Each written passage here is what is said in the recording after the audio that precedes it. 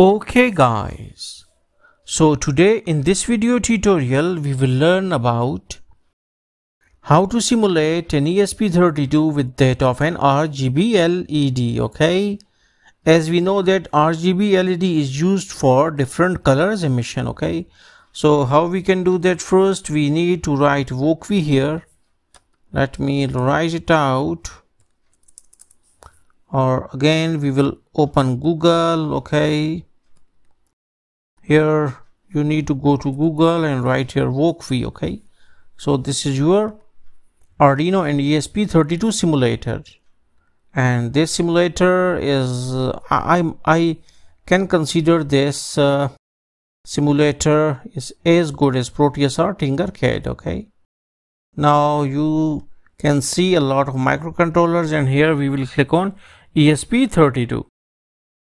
So this is our ESP32. Okay, now we will go to plus sign, and we also need to take one RGB LED. This is our RGB LED. Okay, here we have its 3 pins. One is R, one is common, one is green, and one is blue pin. We need to connect this R pin with the D23. Okay, this common pin with the VN pin. Okay, green pin with the D22. Okay, and blue pin with the D21. So these are your 3 of the pins. Okay, so if you want to make straight these lines, you can. Okay, if you want. Okay, only if you want it out, you can connect like this. Okay, now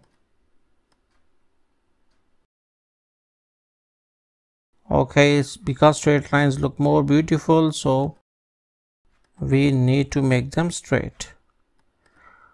Okay, now this is our circuit, and why we have connected this ground or common with VN, because you must know that ESP32 is active low. It's all the pins are actually active low pin. Okay, active, it simply means that if it is high, if you will give high command on the GPIO pins of the ESP32, they will write 0 on their respective GPIO pin. Okay, and here we can see it's white setup, and here we will write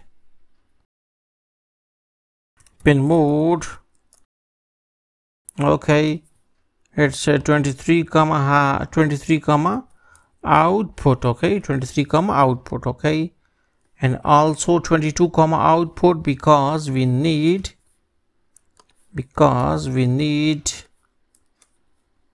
all of the pins as output. Okay, output pin. Okay, so 23, 22 and 21.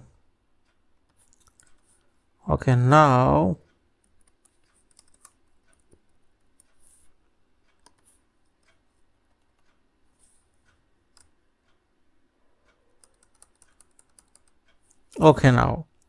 now we have a specialized function that is called as analog write. Okay, and on which pin we need to write our, it's actually a PWM data. Okay, so we can write here 23 comma, like there are points from 0 to 255. Okay, and if we use to write 100 here, okay, on pin number 23, that is on R pin, because the RGB values can be from 0 to 256.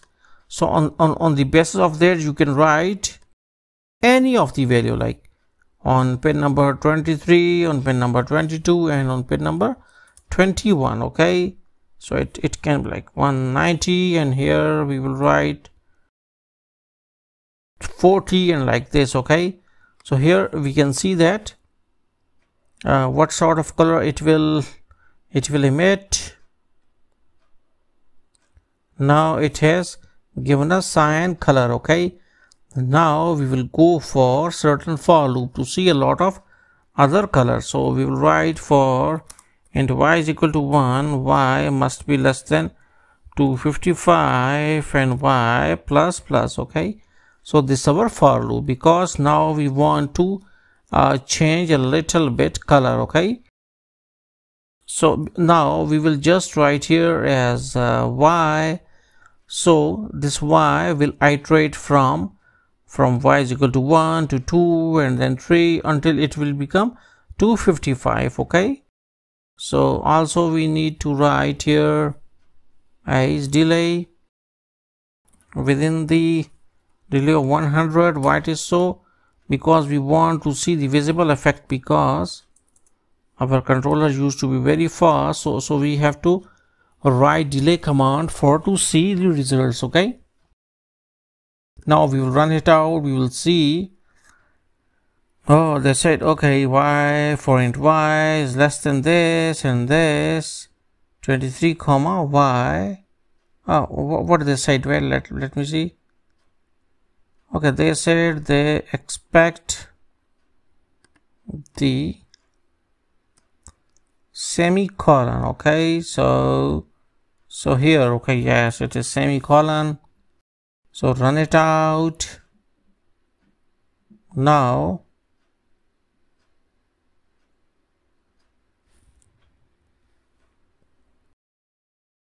we can see that our color will change. Okay, after every 100 millisecond our color used to change. Now you can see that it is changing. Okay, it is changing from like a simple cyan to blue. Okay, and now we will wait.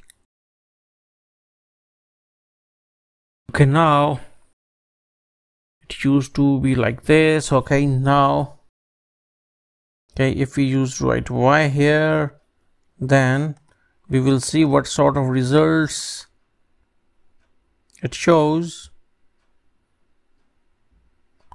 Right here we also need to write like 30 here. Okay, 30 is our like delay milliseconds. So now we will see. Now you can see the changing color of the RGB LED. So in this way you can change a lot of colors, or if you want to achieve a single color, you can write or you can use this code. So hopefully you got the concept that how you can use an RGB LED with that of ESP32 in wokwi online simulator. So thanks for visiting our channel and don't forget to subscribe.